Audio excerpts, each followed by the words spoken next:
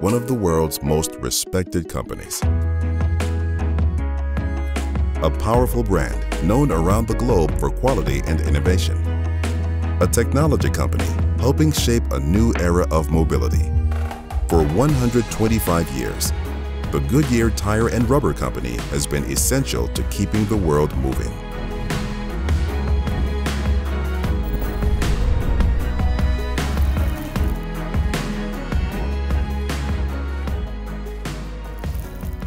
But in 1898, it was nothing more than two empty factories on Market Street in Akron, Ohio, USA.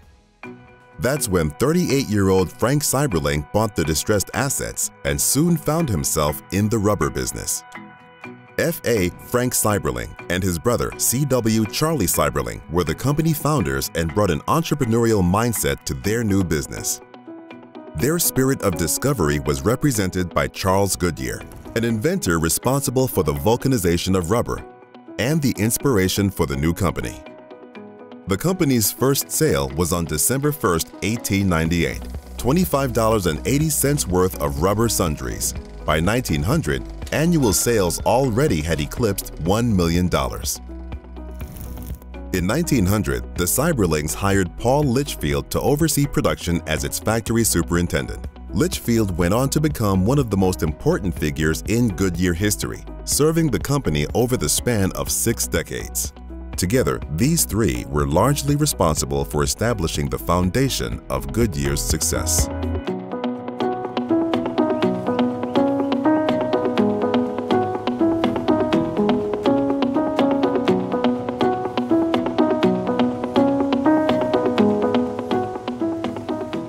I'd like to start and talk about a statement that the wonderful Paul Litchfield made. A business is like an individual. It has a head, heart, and hands. And the heart is just as important as the head and the hands.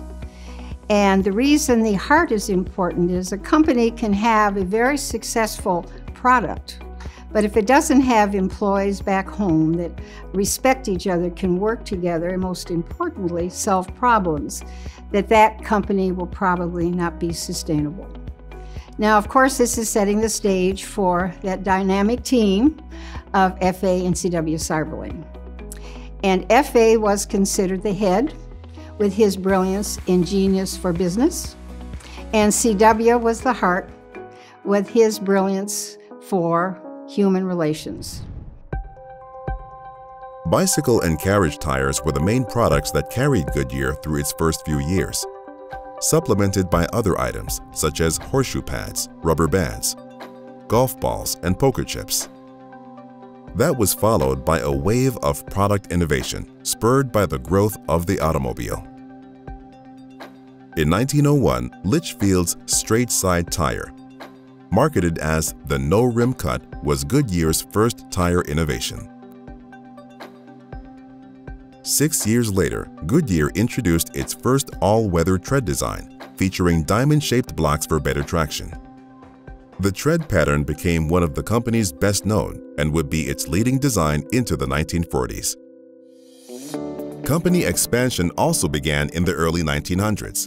Goodyear initiated a plan to build more factories, including Plant 2, which is now part of today's Akron campus, and facilities around the world, including manufacturing plants in Los Angeles and Bowmanville, Ontario, business in London, and a farm in Arizona to grow cotton, an important component in early automotive tires. The company even established a new residential community in Akron, as Goodyear Heights was developed under Frank Seiberling's leadership. Through Goodyear's formative years, its spirit of innovation and opportunity helped establish the new company as the tire industry leader. By 1916, the company could legitimately claim that more people ride on Goodyear tires than any other kind. Then came an inflection point: World War I. The United States government persuaded Goodyear to support the war effort by manufacturing non-tire products, from airships to gas masks. Beginning in 1917, more than 6,000 Goodyear employees served in the armed forces, depleting the company's production labor.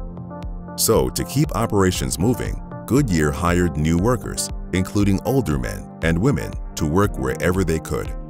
Goodyear also hired workers who were deaf, deploying them in factories where they were not affected by the noise of tire building. The war also accelerated development of pneumatic tires for military trucks.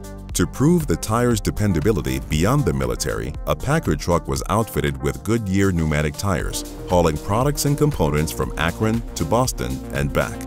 Thus, in 1917, the Wingfoot Express was born.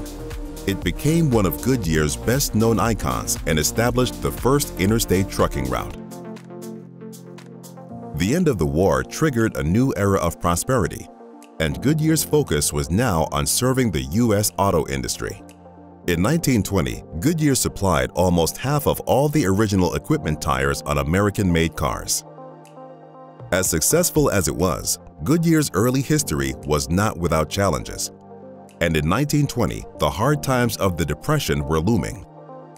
But thanks to smart and steady leadership, outstanding products, a commitment to innovation, and a spirit of finding a way to respond to every obstacle, the Goodyear Tire and Rubber Company was poised to thrive. People are working together to support each other and are dealing with issues that are very critical to society today, and that makes you proud.